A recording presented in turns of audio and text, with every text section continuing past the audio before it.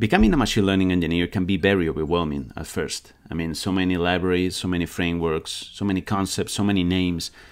It's very difficult to know where to start, and I get it. But don't worry if you're just beginning your journey, because I felt exactly the same when I was beginning mine. So that's why today I'm bringing you some resources that I think will help you a lot along the way. I'm going to structure this video in 3 sections, depending on the type of resource. The first section is going to be about video resources. The second one is going to be about blogs. Some of these blogs, I still read them regularly. And the third one is going to be about books, specifically 2 books that I always recommend to anyone who asks me about how to begin in machine learning. Okay, so if you're ready, let's get into it. So the first resource I wanted to share with you is this Coursera course by Andrew Ng of DeepLearning.AI. It's called Machine Learning in Production, and for me it's a very good introduction for you to understand what is really the task that a machine learning engineer has to do, and also the difference between a machine learning model and a machine learning system. This course highlights very well the difference between these 2 components and how a machine learning model is just a component of a machine learning system. Okay, so yeah, it has 3 modules, and you have 1 week per module. And the first week is just some introductory definitions, like what is the different deployment patterns, what is a machine learning system, the components of a machine learning system, for example, how machine learning applications differ from software engineering applications like traditional applications, different topics about monitoring, pipeline monitoring, etc. And then if you keep advancing on the different modules, you will see more in detail stuff about many of the machine learning engineering tasks, like for example, how to properly implement machine learning pipelines and how to deploy the pipelines to some cloud provider, then how to build fast API applications to serve your models, how to monitor these models, how to detect drift or data drift, and also model drift, the different types of drift.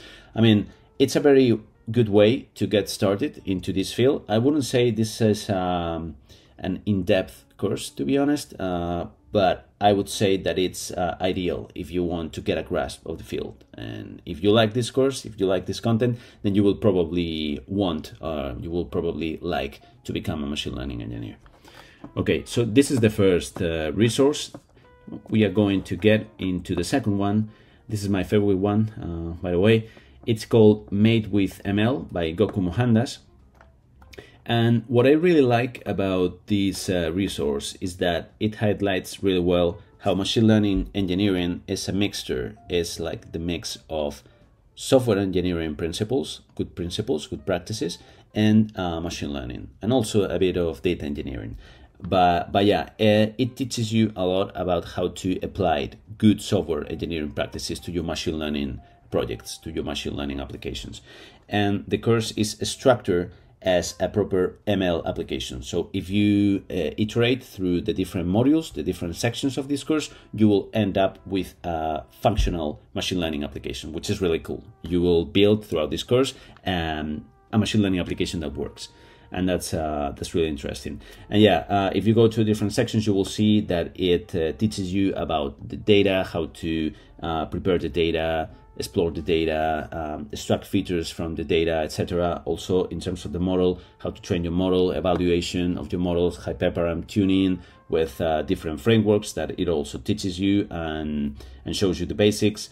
Yeah, and if you keep going, you will see more software engineering principles, like how to do proper test, how to do proper logging, how to, for example, reproduce or version your model, and how to apply some DevOps principles into your machine learning project. And this is really cool because this course introduces some MLOps concepts and principles. And that's something very interesting, because even if some people differentiate between machine learning engineer and MLOps engineer, sometimes you will see that when you are developing, you are building an application, that difference is not quite right. I mean, you might be a machine learning engineer that has to do some things related with DevOps, okay? So in that sense, it will teach you a lot of stuff about how to implement proper CI/CD pipelines. In this case, it will use GitHub Actions for that. But yeah, what are jobs and services in a CI/CD pipeline, CI/CD workflows, monitoring your model, versioning your model, experiment trackers like MLflow, for example, experiment versioning, model registries. All of these concepts are going to be covered in this resource. And that's the reason why it's one of my favorite ones, because it's really cool to have a functioning application when you finish a course, okay? And you will learn a lot through it. Okay, and as for my last video resource, my last course, I'm going to share with you this one. The web is called The Full Stack, and it offers 2 courses right now. One is related with LLMs. So if you are interested in this field, you have this LLM bootcamp that teaches you how to build LLM applications.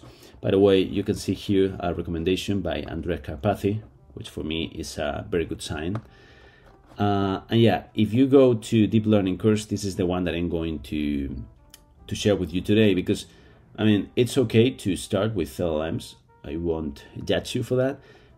But I'm very traditional in that sense, and I think it's necessary to know the basics of traditional machine learning, deep learning, etc., to really exploit all the benefits and all the potential that LLMs have to offer, okay? But that's my personal opinion. If you go to Deep Learning course, you need to go to the edition of 2022, FSDL, Full Stack Deep Learning. And if you click here, you will see a lot of different lectures covering several topics like the development infrastructure, how to use GPUs for training and for serving your models, data annotation, data management, different patterns for deployment, web deployment, how to build APIs to serve your models, and also how to use front-end frameworks like, for example, Gradio or Streamlit to put an interface to your ML application, etc. It's really complete for me, and also it's really funny. I mean, because it's really practical, it's really hands-on, and you will see a lot of cool stuff that you can then apply to your personal project. So I would highly recommend this resource. Okay, so now we are going to move into the blogs or articles recommendations. I have 3 selected for you, so let's take a look at them. So this is the first blog I wanted to share with you, to show you. It's Eugene Jan's blog. Eugene is a senior applied scientist in Amazon, and he is a huge expert in both recommender systems and LLMs. Here I'm going to show you his personal blog, but he also contributes to webs like ApplyingML that we will show, that I will show you later, and Applying LLMs. They have recently created a very good course as well. But yeah, this is his personal blog, and if you go to the Start Here buttons, you will see a lot of articles that he has been publishing throughout these years, and I can assure you that no matter which one you click, they are extremely high quality. I mean, it's amazing. I mean, if you are into LLMs, he has a lot of articles regarding LLMs. The ones that I enjoy the most are about LLM evaluation, and because I think this is a topic that recently has been really overlooked by the community. I mean, we like putting LLMs into production and to exploiting all the possibilities of RAG, but many people tend to forget about evaluating the systems. And Eugene puts a lot of effort into highlighting the importance of evaluating both your LLM, RAG applications, whatever, okay? In general, evaluating all ML or AI applications, call it whatever you want. It also has a lot of relevant articles about recommender systems. In my case, since I work in this field right now, I really appreciate this high quality content, because I can take a lot of ideas and a lot of knowledge from this blog. So as for the second recommendation, I'm going to show you Chip Huyen's personal blog. Chip is also a rock and roll star in the ML field. I mean, she's completely amazing. She has worked for NVIDIA, Snorkel.ai, Netflix, etc. She has also founded a company, 𝐁𝐴. I mean, it's completely amazing. And in addition to that, she has written a very cool book, Designing Machine Learning Systems, that we are going to see in the last section of this video. And she's also writing another one about AI engineering. So it's amazing. One of the best articles for me in this blog that I strongly recommend you to read is the one about reinforcement learning from human feedback. I strongly recommend you, I strongly advise you to read through this article. I mean, every token in this article is worth read it. And now we are going to the last one. I'm not going to get into too much details about this one, ApplyingML. And yeah, this page provides a lot of guides, a lot of advice and teardowns on how to apply machine learning in production. And now we are going to get into the last section where I'm going to recommend you 2 books. So let's get into it. So this is the last section of the video, and here I'm going to recommend you 2 books that, at least in my experience, helped me a lot throughout the journey. The first one is called Designing Data-Intensive Applications by Martin Kleppmann. It's this one right here. And I wouldn't say that it's an ML related book. I mean, it's not about machine learning applications. You won't see concepts like feature stores or like model registries or stuff like that. But it is, at least for me, really necessary if you want to learn the basics beneath all the systems that are going to sustain your machine learning applications.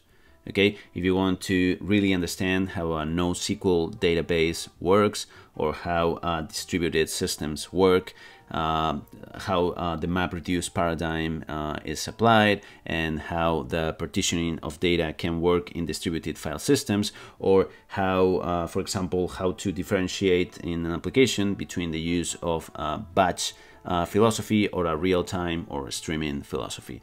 All of these concepts are really necessary, and if we understand that many of the ML applications are really data intensive in terms that they need, all the ML models will need a lot of data to be trained, for example, and in many cases, for example, think of Spotify or of Amazon, just to put 2 examples. These 2 recommender systems are going to provide a service to millions of customers. And as you can expect, we will need a very resilient and a very scalable system to deal with that amount of customers and of users.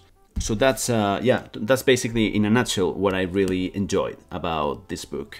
Learning how to build data-intensive applications and all the potential problems and issues you might find when you're trying to build one.